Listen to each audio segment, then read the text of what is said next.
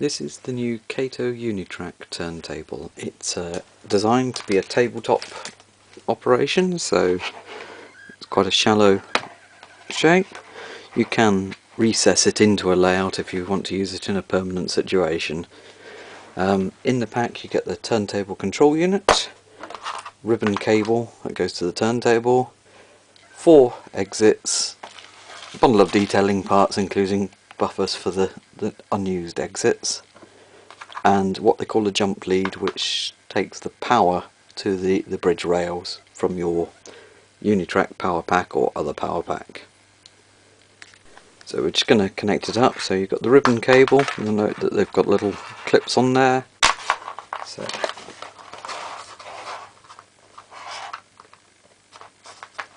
just goes in there, and on the back of the unit it goes in there. We've got the power, and it's a 5-volt power supply, so use the one that's supplied with the unit. Get a little green light on the control unit when it's powered up, and well, we can just leave the control in place until you want to stop it, and then just release it, and then it will drive to the next exit.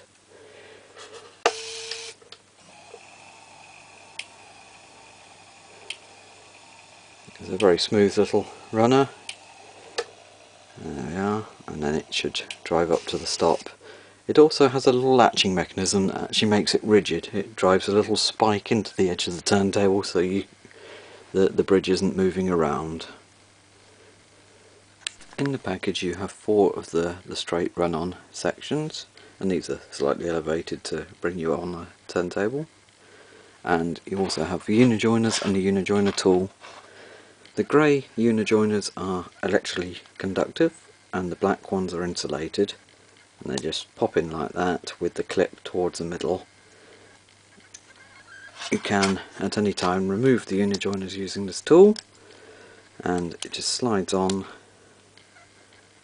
it says, and then you can pull this out. And then the section, I've already got a half unijoiner in there, just clips in. So I've now connected in a Kato power pack, and the jump lead is just on the Tamiya style plugs that Kato like to use, so it just plugs in. So that provides the power for the actual running of the rails. So if you're running onto the turntable from the hut end, turn it to the black. If you're running on from the other end, turn it to the white. So the power on at the black there. Put my loco into forward. Driving in.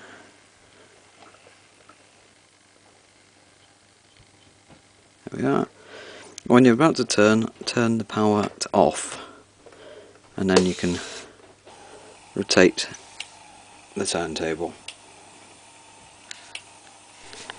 So coming up to the full turn, let it stop. So again, we're going in that direction, so the black hour from the hut, so turn it to the black, and then we can drive off forward.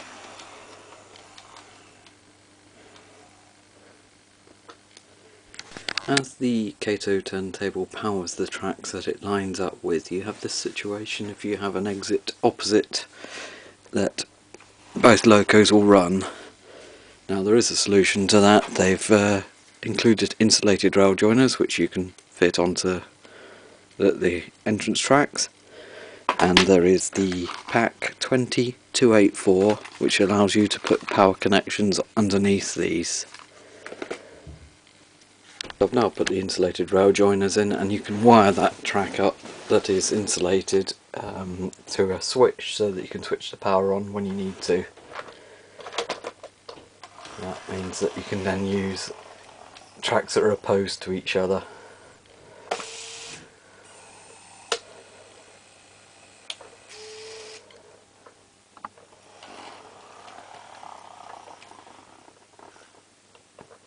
yeah.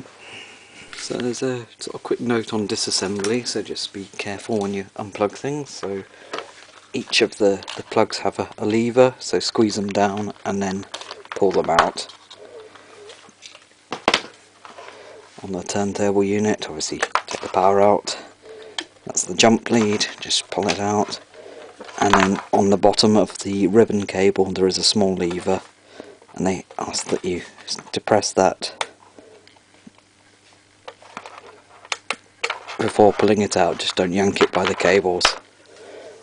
And the same at the other end. Here there's a little lever, and just press the lever first. So you can get additional exits, so you can put up to 36 exits on there, and they do the packs 2285 and 2286.